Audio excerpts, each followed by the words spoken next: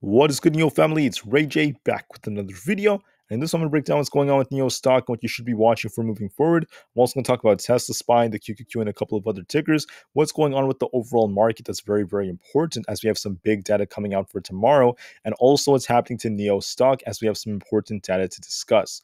But before I break anything down with all this information, before I talk about what's going on with NIO, why it's not looking bad whatsoever in my eyes, let me just mention a couple of things. I am firstly not a financial planner, so take none of this as financial advice.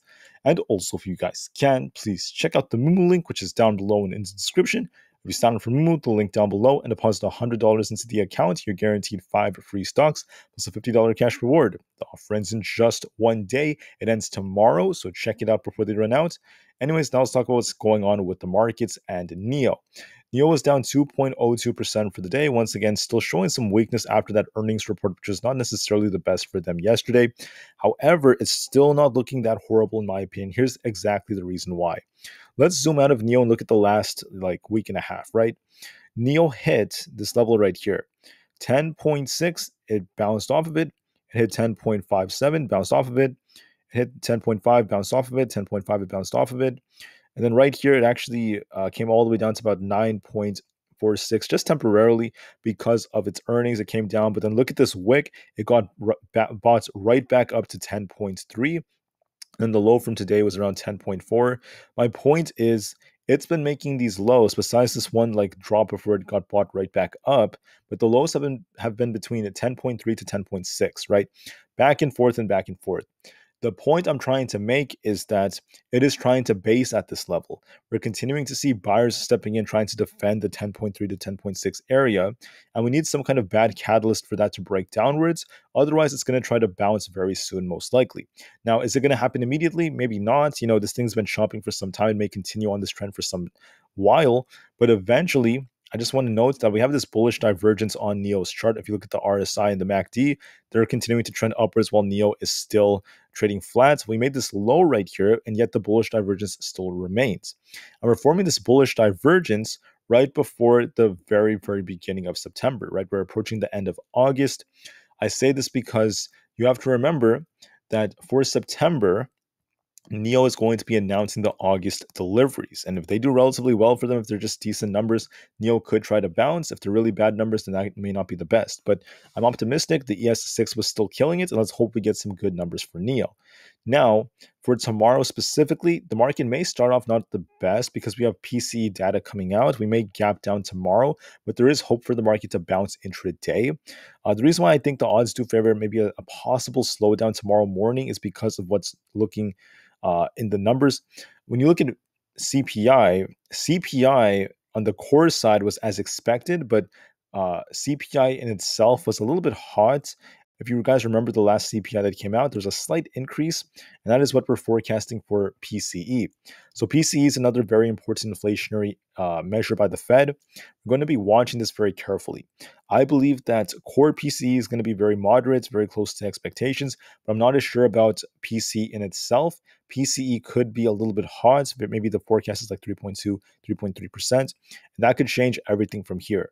Now, to add on to this, NIO reported its earnings, not the best of earnings. They kind of missed on EPS and revenue, but that's because we ended up seeing this drop, right?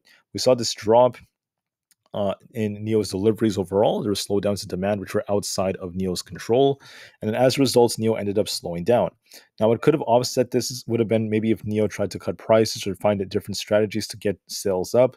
They didn't do that till the very end, but as long as they continue to improve, as time goes on, the margins will improve. There are economic hardships right now, which are kind of slowing them down, at least in the current stance. But what's good about NIO's first phone is going to be launching in late September, most likely, according to reports. This is, once again, very good. It's Android powered, which is still good news for them. This could help bring in more revenue and hopefully help them become more profitable. I am quite excited about this. It's going to be very interesting to witness, right? This is making a lot of headlines right now. NIO to launch the first mobile phone in September to boost their appeal in the EV space. When it comes to some other pieces of data, you can see right here on Tradedics, NIO has a buy rating from Deutsche Bank. Besides that, NIO is trying to continue to hold up. And finally, when we look at seasonality, it tends to be a little bit better for NIO. If you look at Thursdays, they're up about 51% of the time. It's almost a coin toss, if anything. There tends to be more volatility during the third to last and then like second to last or like the final hour of the day for NIO. So we're going to be watching it during the 6th and 7th hours. Those are going to be very, very important. And finally, the short interest is starting to go up just a little bit, but nothing too crazy. We're going to be watching this as well and just keeping a very close eye on this. NIO dropped, but look at the volume, only 46 million. It's not really dropping on high volume, which is another decent sign. So when it comes to the charts, let me break down something important. With PCE data coming out for tomorrow, there's a risk that the market could gap down. If NIO were to gap down, we're going to be watching 10.3 or so, maybe a little lower. It could touch like 10.25 to 10.3. Then I expect buyers to come right back in and try to push this thing back up to about 10.7 and continue to maintain these levels for the time being. I think NIO is going to remain kind of sideways for an extended period of time, but this thing is set to be forming a possible inverse head and shoulders with the left shoulder here, the head down here. We could be forming a right shoulder for the next couple of days before getting that push to the upside. The bullish divergence suggests that there's going to be a bounce coming soon, possibly because of their deliveries. Although I can't promise that, that seems more probable as of right now.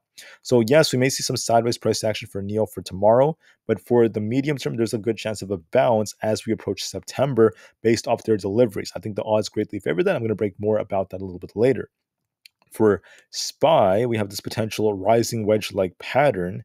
It's been continuing to push up, but I do believe the odds favor this thing maybe coming down a little bit, getting a bit of a cool off after the RSI is very overbought on the 4-hour time frame. We have PCE data coming out. It may cause the market to kind of like gap down tomorrow, hit 448 to 450, then bounce and start pushing higher. For the next few weeks, I do think SPY is going to hit the mid 450s. I'm still bullish on the markets, guys. I'm just saying that there may be a very healthy pullback, very, very healthy thanks to the PCE data before the market tries to bounce and continue pushing. I just want to make that as clear as possible, so make sure you're open-minded and just know that we have to be ready for different levels of volatility in a market like this, all right? Just trying to be open-minded, just trying to be honest as honest as possible. So we're going to be watching for a possible pullback tomorrow in the morning. I think the odds favor that based off PCE, and then we could bounce from there. Same thing with Tesla. I mean, we have this bearish divergence. It started to come down just a little bit. It might come down a little bit more, maybe retest 250 or so, but just cool off on the RSI just a little bit before this thing gets a bounce and starts pushing higher. It's going to hit the 270s most likely in a couple of weeks. Before that, we may get a small pullback before it goes even higher. Same thing with Apple. I mean, Apple's trying to break out. It still looks bullish, but it's very, very overbought. And the RSI, when it's this overbought, we tend to see it cool off just a little bit. That's what tends to happen historically. You guys can see that quite clearly. We have a nice cup and handle, but I would really like to see Apple cool off a bit first. Maybe fill some of these imbalances first and then come right back up. We could see a retest of like 185, then a bounce and a push to 190 later on. It all depends on PCE, so make sure you're open-minded. I can't predict it perfectly, but I do believe the odds favor maybe a very healthy little pullback before the market continues. There's also a possible rising wedge on the QQQ. If this ends up causing some downside, we could see 375 being retested, maybe even this high right here, the breakout area, to be retested around this 373 zone before it bounces and starts pushing for the 380s. So I'm bullish on the markets. I'm still a bull, guys. I think the market's going to push up for the time being for the next couple of weeks. But before we push higher, we could get a healthy gap down or pullback first before we continue higher. So I just want to make that as clear as possible. If you don't believe me, you could also look at the rising wedges and historically how the market looks. PCE is not something I could promise, but it is a possibility that you have to be like super, super wary of. On Nvidia stock, this thing has an uptrend that's been respected. It looks bullish overall. I think it's going to push up higher later on. But before that happens, right, we have this potential rising wedge that's forming on it. If that's the case for it, Nvidia is starting to cool off a little bit. If it continues to cool off, then we're going to be watching to see a very healthy retracement first. So it depends on 500. It may retrace a little bit more, retest like the 485 area, then bounce, and then start pushing for 500 plus later on. So that's what I'm seeing for NVIDIA. With that said, I think most stocks will follow this trend. With that said, I thank you all so much for listening. Please have an absolutely spectacular day, everyone. NIO may remain sideways for an extended period of time before this thing starts to launch. And with that said, just take care and do what you have to do. I thank you all so much and wish you all have a great, great day. Thank you. NIO to the moon, because the long term is very bright, and peace out.